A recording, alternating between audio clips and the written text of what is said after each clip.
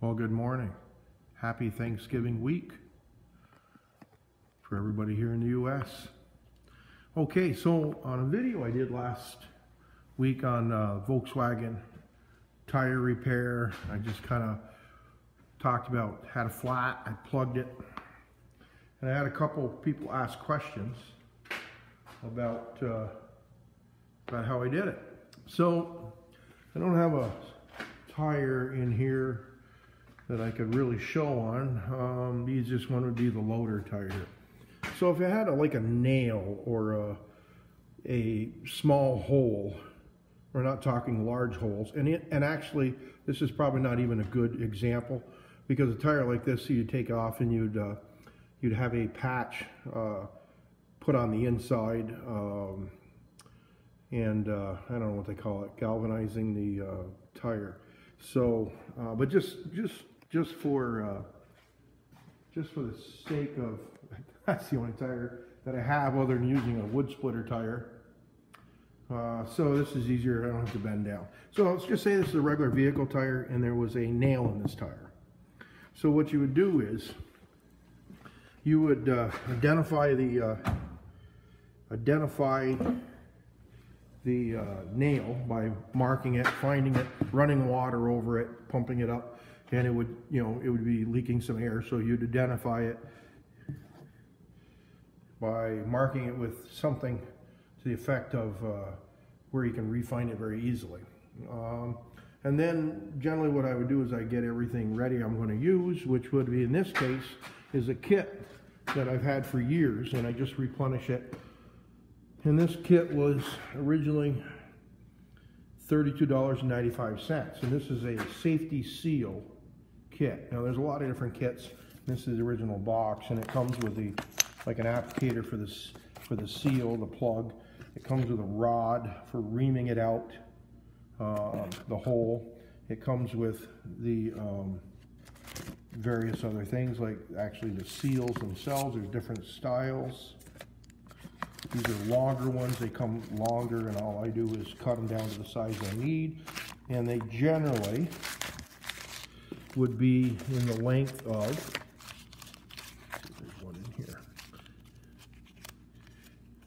Let's see. Well, they'd be this length right here. This is about the normal length for a seal. Now these are black, and there are red ones in here also.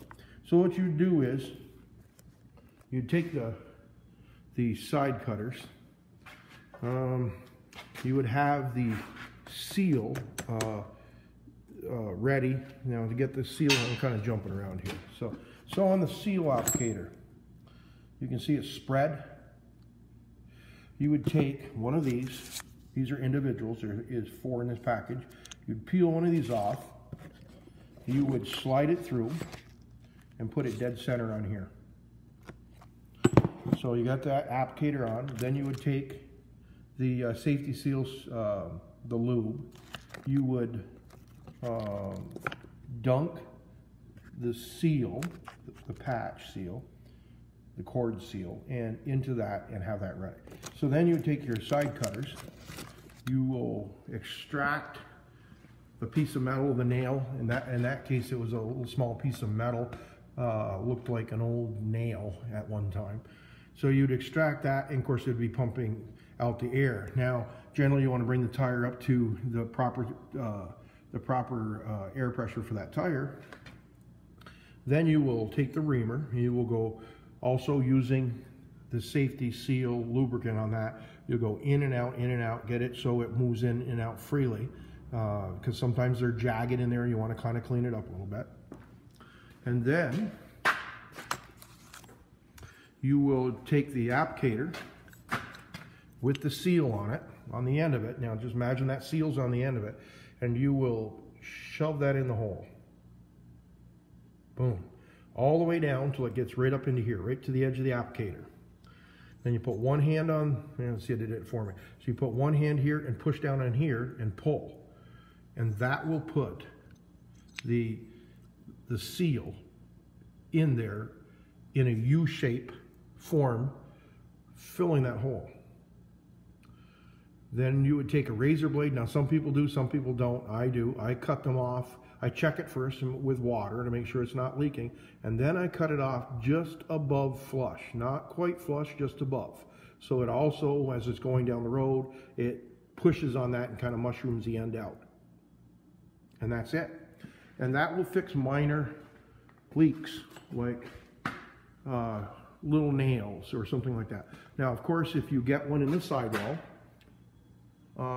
if it's a tire that is not used on the road, like a little trailer that you have around your yard for carrying debris or something like that, you could patch it that way. But anytime you get something in the sidewall of a tire, or it's a longer slice, pretty much done. You can put a tube in the tire, but you're pretty much done. I wouldn't run them. They're prone to fail. So that's that. I'm supposed to be slowing down when I turn, because apparently I'm giving everybody nauseous spins with my camera work here. I can't believe it. I'm such an expert camera person. So that's what it is. Safety seal. You can buy them at any auto parts. There used to be a guy who used to come around and sell these and other things. So that's where we are. So another little update is all we have left to do here, the gas is plumbed in, the regulators are on. I ran the length of wire I needed for the thermostat, and I'm just waiting for the electrician to come, because I'm not playing with that. And we'll run a wire out of the box over to a safety switch, then back up to the heater. We'll do a first start on that and have the burner guy adjust everything the way it's supposed to be. It should be pre-adjusted, but we'll check it out for, you gotta let it run 15 minutes and then check the air to make sure that it's getting the right volume of air. The only adjustment is on a little air intake. There's nothing on the burner itself. So, and then we'll put the cover back on it, and then it'll be done, and we'll be done with the wood. So another little thing today, we're doing a road trip to go look at a dump body to go on one of the trucks. This is an aluminum dump body, and I'll bring my iPad along and see if I can get some video out there if they'll allow us to shoot it. Okay, so thanks for stopping in. There's a clarification on how I did the seal plug on the Volkswagen tire, which is holding great. And when I got the new video on that dump body, if it's something that he's going to buy to put on his dump truck, I'll try to shoot a video out there if they'll let us. Thanks.